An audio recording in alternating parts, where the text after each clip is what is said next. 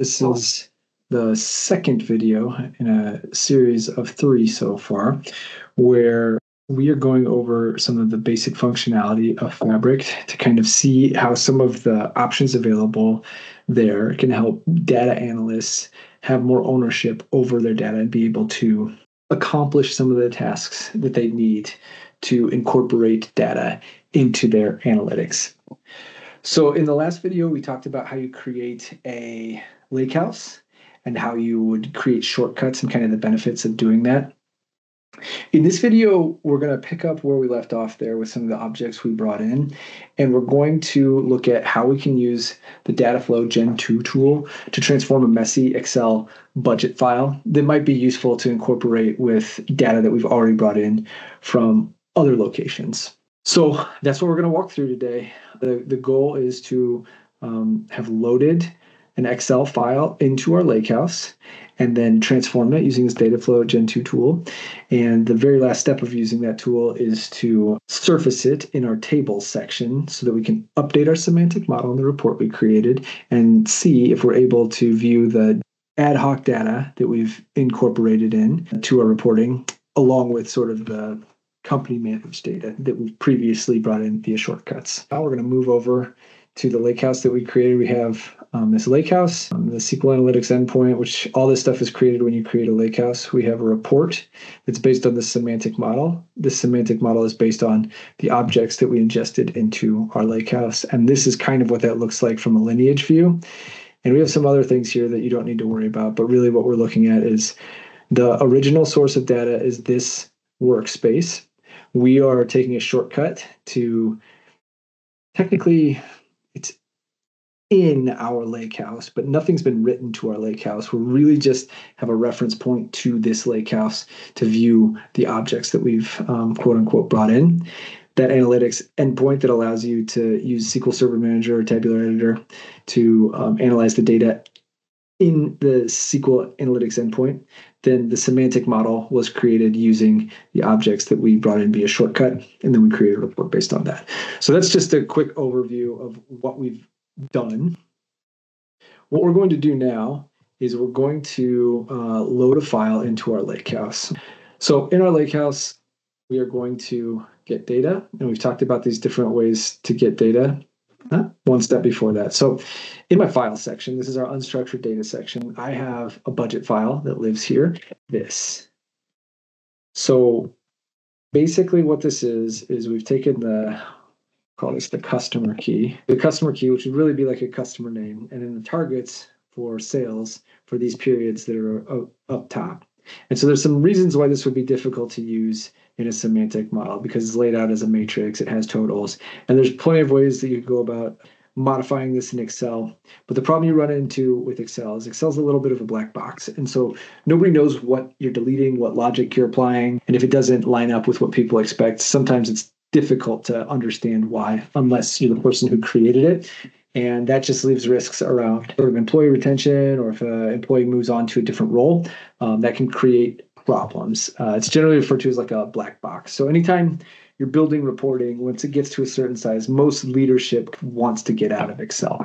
And that's what we're able to do with Fabric. So I have this saved. I'm going to close it so that I can use it. And we have a file in here. This isn't the updated file. So I'm just going to go in and upload.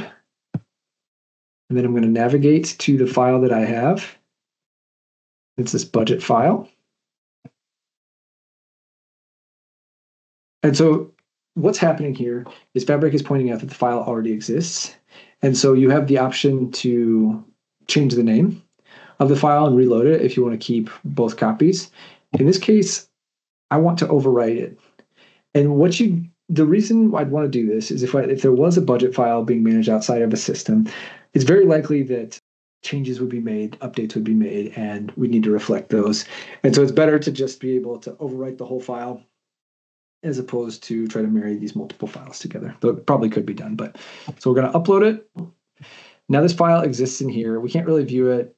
Basically, the file type isn't supported for preview. What we're going to do is we're going to open up a transformation tool that is available in Fabric. called Data Flow Gen2. This allows you to prep, clean, and transform data, as they say it, much better than I could. So we'll click on that. And we want to name our data flow. I'm going to call this budget transformation. This has to do with Git integration and deployment pipelines. So we're not going to worry about that. If you end up using Git integration and deployment pipelines, you'll just want to understand what you're doing, whether you check or uncheck that box. Okay, so we have our Power Query window. There's a couple different ways that we could bring in data. So we uploaded to our lakehouse. If we hadn't done that, I could have just imported it directly here. I don't love doing that because I like kind of keeping everything in the lakehouse if we can. So I'll choose a data source. I missed it. So I want to go to my lakehouse, and it's called this coolest lakehouse. And so I'm going to select that, and it's going to open up the objects that are available for me to choose from. And I can choose from either tables or files. And so previously we had these tables that we brought in, but we have this file. Once you open it up, we'll see that we have our budget file. We can select that. This is kind of the source data that we're going to use to begin our transformations. And so when we bring this in, sometimes this will take a little bit. So in here, in this first step, we can get rid of that second step. And then we can navigate to the content by clicking that link. And what it's going to do is it's going to open up this, and then we can see our data by selecting the hyperlink from the table there. And now we can see exactly why this is problematic. We have a couple extra rows, a couple extra columns. Not great. So we want to start by getting rid of, I think it's the top 5 rows. And that's just to remove the header. And then we want to get rid of some of these columns. There's these blank columns that do us no good. And this grand total column, we're going to need to get rid of it later. So I'm just going to remove it. If you're worried about how fast I'm going through some of these transformations, basically this video is to help support some of the sessions we run called Dashboard in a Day, where we go into detail about the transformations that are available in the Power Query editor or the Data Flow Gen2 screen that we're looking at here. It's definitely possible to get engaged and go to one of those sessions. Now that we've deleted some of the columns and rows, I think there's a grand total row that I need to get rid of. I think we go to line 35. Okay, so I think there's another way that we can do this. So I see that I need the top 31 rows, and I can keep these rows, the top 31 rows. This isn't ideal, but for the sake of showing the functionality, we're just going to do that. If you don't like it, you can always come back and edit it or delete it. I'm going to delete it just to make sure. Yeah, 31 is the last row I need. So I'll go back and keep the top 31 rows. And then I'm going to promote these items to the header. And that is done here. So we're going to use the first rows as headers. And now we have something that's approaching usable. So the only real problem is that our dates and values are kind of in a matrix format. We prefer them in a data table format. And we can do that by unpivoting them. And so we grab the columns that we need, and we select from the transform section, there is an unpivot column section. And what that's going to do is it's going to move our attribute and value to have rows. And this is going to be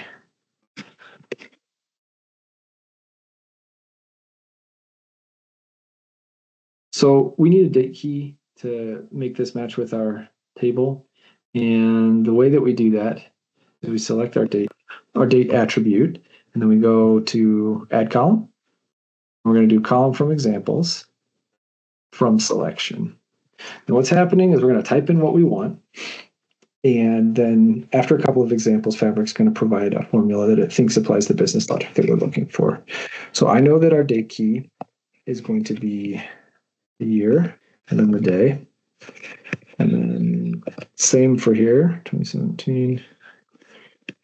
And now what's happened is we can see that Fabric has taken a stab at transforming this date column into kind of the examples we've given it. This happens to be right. So I know that this needs to be a whole number. I'm just going to go forward. And then this is another thing in Excel, if you delete a column that's sort of your source column for a formula, you generally end up with issues, but here that is not an issue. So it's nice that you can kind of get to just the data you need. And now we have a date key, a customer key, and a budget amount. These will help us leverage some of the dimension tables that are available. And so now what we want to do is we want to choose where this data is going to land. It's going to land in the lakehouse. We're going to use the default connection that's provided. Now we go find our workspace, the lakehouse that we want to save this in. And then we are going to call this budget.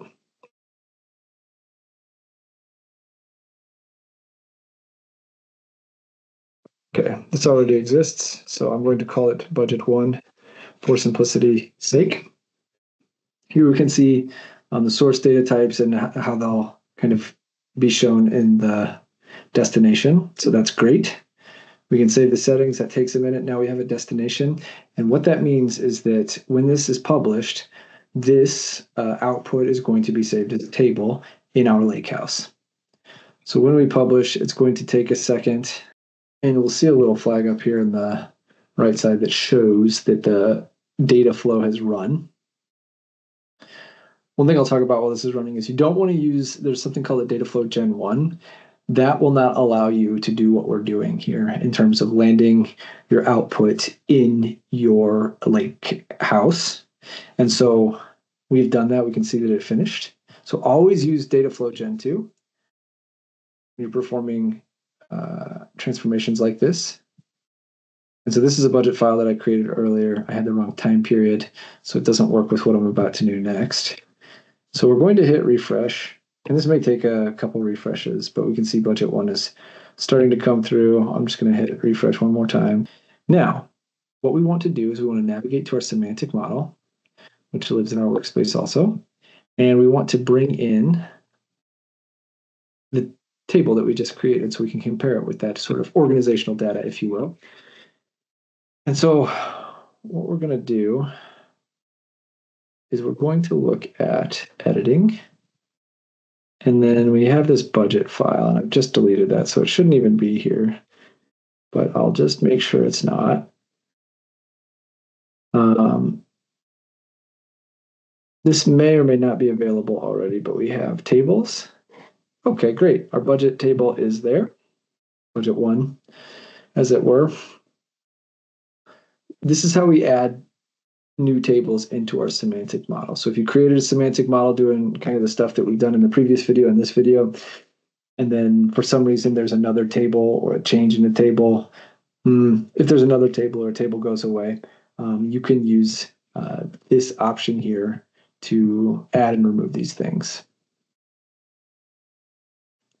Okay, so budget 1 is now in here. We want the customer key to match with the customer key. And by dragging from the fact table, which is what we've added essentially, the date key to the date table, we always drag from the fact table to the dimension table, or from the transactional table to the categorical table. That ensures that your relationship has the right direction and cardinality. And now we have these tables in here. So the next thing will be to probably refresh one more time, just because, like I said, I like to refresh things. Now in the report, we can hit edit. This will allow us to see, oh, sweet, budget 1 is already there. And so I'll just create a new page. And if we grab I'm going to use a field called start of month. Now that we're using the start of month from this dimensional table, we can grab the sales amount from this fact table. Sum of sales in there. You can see kind of throughout time. And then our budget is only for 2017, but we'll include that in here. Okay. So now we need to, we're going to create a case statement to filter what we need so that we don't see all this information that we don't need. And on or before.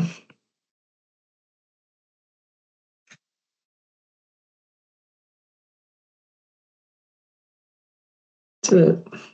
So now, pick that. When you do these case statements, you always need to hit apply. Now we can see that there's a bit of a difference. And if we wanted to dig into the day level information, I think we could do that. So right now, when you kind of hover over things, you can see what the budget amount was versus what the sales amount was. And you can see the sum of sales came in lower than the budget amount on a lot of these. The scale is making it difficult. So I wonder if we just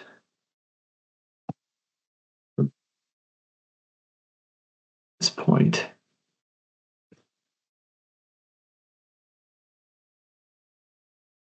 Yeah. So I took out a month just to show that there is an actual difference. But the whole thing that we're trying to accomplish here is we're trying to take a piece of messy data that may not be organizationally managed and marry it together with nice clean data that may be organizationally managed. And that's what we've done here. So we took the sum of sales from the fact table that came from, let's just go over here so we can look at this one more time. So the dimension tables and the sum of sales tables, they all came from this OAFSCM fabric production workspace. And we brought in some of those tables into our lakehouse. Additionally, we used a budget transformation to bring more information into our lakehouse.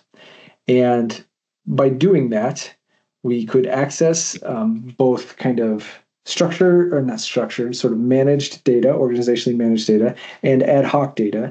And then we were able to model them out together because of the way the file was created.